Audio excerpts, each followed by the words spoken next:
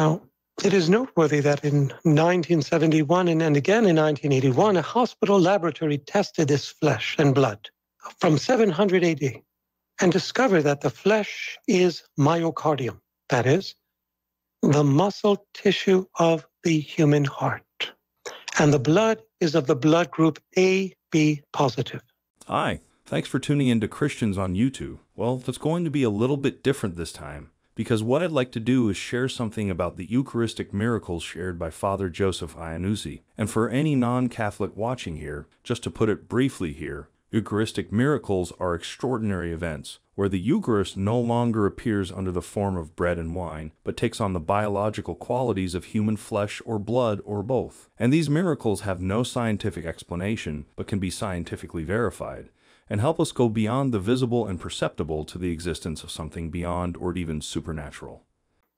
Now, Jesus in the Eucharist is intimately connected with the Sacred Heart of Jesus, and that therefore feast of the Sacred Heart, because it's the center and heart of our lives. To prove this point, drive it home, consider that in the year 700, 1,000 years before the Sacred Heart devotion was officially recognized, 700 AD, a monk who feared he was losing his vocation was celebrating Mass in Italy, in a city called Lanciano. He was celebrating Mass in Lanciano, and during the consecration, the host turned into flesh and the wine into blood. I'm talking about not substantially, but accidentally, literally. The host began to bleed, red blood, and the wine turned into blood. Despite the fact that this miracle took place, about 1,300 years ago, one may still see the flesh of this miracle in a monstrance and the blood in a glass chalice, which are exposed daily in Italy. And I went to Italy and saw this beautiful miracle. And the blood, still preserved, has congealed and is now in 5 clots in the glass chalice.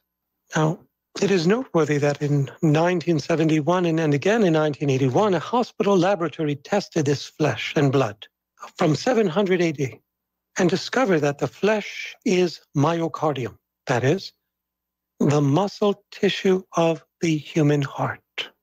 And the blood is of the blood group AB positive. So one may say that this Eucharistic host of Lanciano comes from the Sacred Heart of Jesus. To further emphasize this truth, consider that in 1978, NASA scientists tested the blood of the Shroud of Turin, a different miracle, and interestingly also discovered that it is of the blood group AB positive, the same exact blood type, which is rare as that of the Eucharistic miracle of Lanciano, Italy of 700 AD. So the Shroud of Turin has yielded blood AB positive, and the Lanciano Eucharistic miracle yielded blood AB positive. Now, there's a third relic, the face cloth of Christ, that's mentioned in John's Gospel, chapter 20, verse 6. This too was examined by scientists in the hospital. And it too was of, guess what blood group? AB positive. That's 3 relics, all of the same blood group. Despite the fact that human flesh and blood should not have remained preserved from 1700 to today, these hospital lab tests found no traces of any preservatives. Now, I met with a Spanish doctor who was asked by the Vatican to examine a Eucharistic host, not the one from 700 AD, one from more recent times, another Eucharistic bleeding host. And he found that the cells within, under the microscope, within this host that was bleeding were ruptured, indicating that the human body underwent tremendous stress and torture.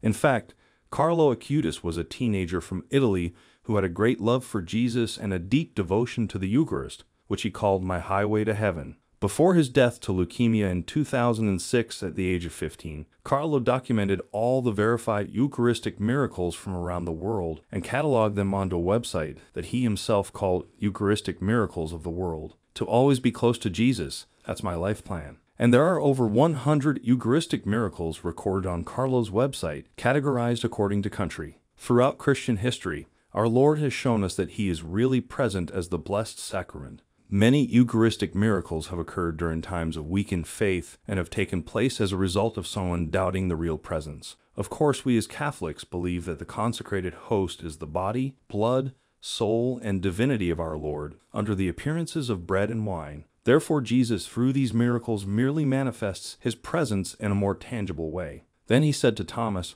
"Put your finger here and see my hands, and put out your hand and place it in my side. Do not be faithless, but believing." Thomas answered him, "My Lord and my God." Jesus said to him, "Have you believed because you have seen me?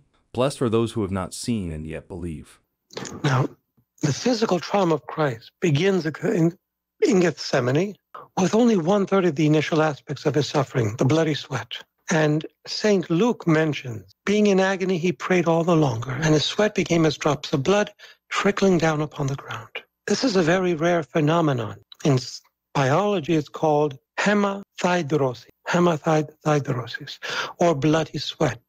Under great emotional stress, tiny capillaries in the sweat glands can break, thus mixing blood with sweat. Now, a similar phenomenon was found in this bleeding host, and it was alive. The cells were alive, the scientists said, in the host. In the year 1263, a priest from Prague was en route to Rome making a pilgrimage, asking God for help. Along the way, he stopped along the city of Bolsena, about 70 miles north of Rome, and he too, while celebrating Mass, when raising it, experienced the same thing that priest experienced in 700 in Lanciano. The host turned to blood, and the bread, turning into flesh, began to bleed, and drops of blood fell on a small white cloth on the altar, which we refer to as the corporal. And in the following year, 1264, Pope Urban IV instituted the feast of the body and blood of Christ, the Feast of Corpus Christi. This too was tested and found to be of the blood group AB positive. So what does all this tell us? Well, it tells us that Christ is truly present, body, blood, soul, and divinity at the moment of consecration, at the hands of the priest. The Eucharist is the celebration of the love of Jesus for mankind. It is his blood that is shed out of love of us through his scourged body, crowned with thorns, crucified. And the wine poured and the bread broken is the love of Jesus for us. It is the body and blood that is given to us, because the Eucharist is the expression of Jesus' love. That's why at the start of every Mass, we who are so often unworthy of his love come to Mass, more often than not, improperly disposed. Ask him for mercy at the penitential rite. And at the invitation, say, "I am not worthy that you should enter under my roof." And when we receive Jesus in the Eucharist, he literally comes and dwells within us.